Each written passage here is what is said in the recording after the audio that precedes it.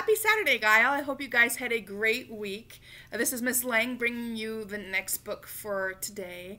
Last time I read you guys a book about my favorite animal, the donkey. And so this week I am going to read you a story about another animal I like, little kitties. They're so cute. So it says it's called The Pizza Cat by Claudia Denny Vernakis, illustrated by Jesse Zerner. So let's get started. Meow. Meow. Tony looked behind the trash cans at Rose's Pizza. Where are you, kitty? I know you're here somewhere.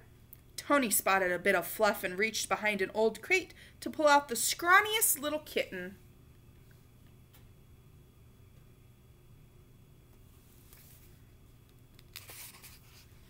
Tony picked up the skinny kitten and dashed into the kitchen of his grandmother's restaurant. Tony's mother looked up from the pizza dough she was making. Get that poor thing some milk. I can see the cat's bones, she said. Tony poured some milk into a bowl and showed it to the kitten, but the kitten just sat there.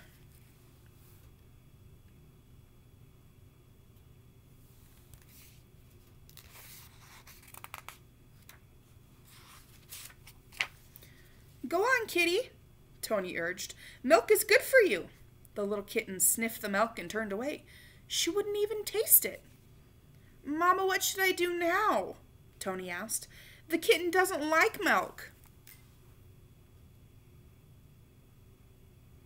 Most cats like milk. That's kind of a surprise.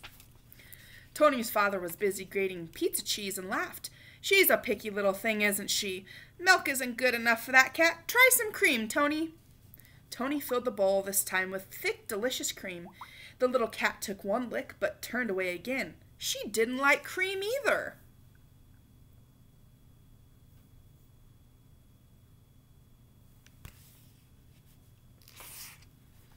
Grandma Rose took a hot pizza out of the big black oven. Maybe she isn't thirsty. Why don't you give her some cat food? Tony grinned. He ran across the street to Herb's Market for a can of cat food. He raced back and opened the tiny can with Grandma's big can opener. He dumped the food onto the little plate and offered it to the stubborn cat.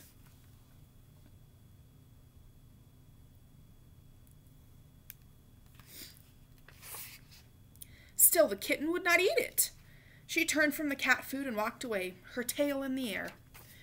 Uncle Dino was scrubbing pots. Tony, that kitten must be sick. You should throw her back out into the alley. Don't waste your time on such a picky cat.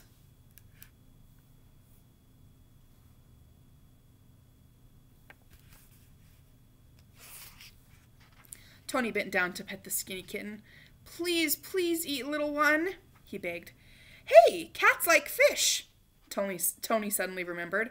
Grandma, give me a can of tuna fish. Even the tuna fish didn't work. The scrawny little kitten just looked at Tony and meowed in a sad little voice. Poor Tony was getting desperate.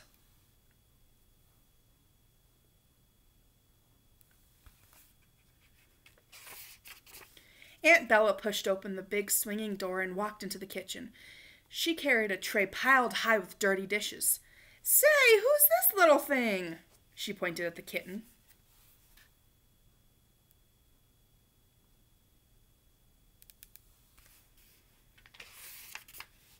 Before Tony could explain, the little cat made a wild scramble.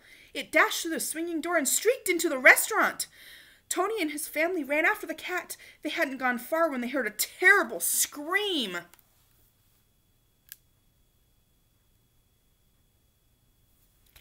Uh-oh, that cat's gonna get himself in trouble. Tony, Mama, Dad, Grandma Rose, Uncle Dino, and Aunt Bella froze. They stood with their eyes wide and their mouths open, because there, on top of a customer's table, standing right in the middle of a large pepperoni pizza, was the kitten.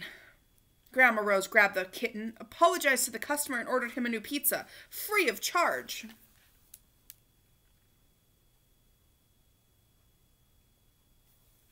The little kitty must like pepperoni pizza. Back in the kitchen, she handed Tony the kitten and the customer's old pizza. At least you know what to feed the cat, she said, trying to frown. She likes my pizza. Tony grinned. Oh, Grandma, everybody in the whole world likes your pizza. Tony put the cat on the floor and watched her hungrily gobble up the pizza. "I have the perfect name for my cat," Tony announced. "I am going to call her Pepperoni."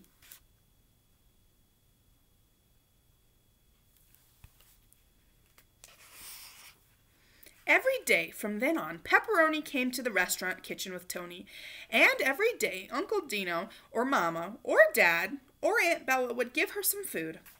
Picky Pepperoni still wouldn't eat cat food or tuna. She never drank milk or cream, but she grew up to be a very, very big cat. That's because she had plenty of Grandma Rose's pizza.